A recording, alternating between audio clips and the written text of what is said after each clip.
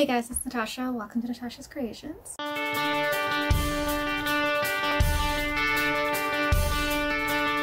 So if you're subscribed, you know that I recently posted a little 3-part series called Stargazer, a love story.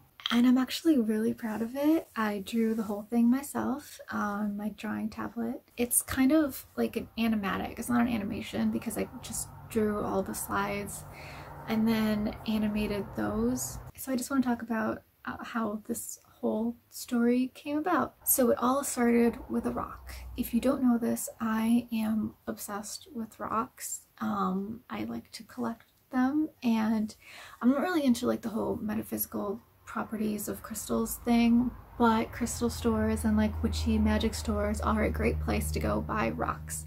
So I went there and I got this little meteorite that's super tiny, and it was like really cool because it was like Ollivanders, where she had like a bunch of them on her hand and she was like, close your eyes and pick the one you're most drawn to. And so I was most drawn to this one, and I really like it because it looks like a creature. Like even my laptop thought it was an animal. It likes to tag things based on like what it sees in the picture, and it tagged a picture of this meteorite as photo with animal or something like that. So that was weird. So I decided that this thing needed to be a character of some sort. So I drew it and I named it Stargazer because it came from the stars and it looks like it's like looking up into the sky. So Stargazer. But I still didn't have a story for him. So I really like this podcast called Creature Feature, and on one of the first few episodes they talked about how these scientists were trying to repopulate this area with this type of bird that's kind of like a seagull. So they built these statues of the bird, and in the statues they put like little voice boxes with the bird's call, but it didn't work. Only one seagull, so I'm gonna call them, only one seagull showed up and he fell in love with one of the bird statues. And I guess these birds mate for life, so this was his life partner.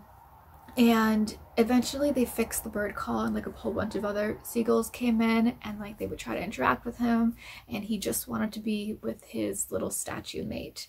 So it was very sad, and I decided that that was going to be Stargazer's story. And then the part about Galatea being frozen in shock and needing to thaw out also is based on something I heard on Creature Feature. Apparently there are these frogs that will freeze and like basically turn to stone, and I think it's just for like the winter, and then in the springtime they thaw out.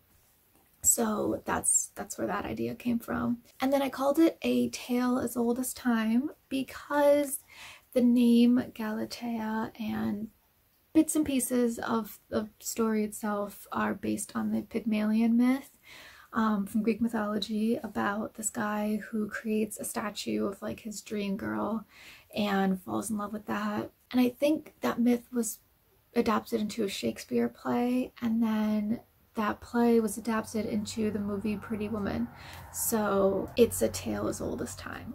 It's been retold a bunch of times. So that's basically the whole premise behind Stargazer. I really hope you enjoyed it. And I know it's not like the best story. I mean, the writing is a little cringy and the pacing's not great, but it's my first attempt at storytelling, and so I am proud.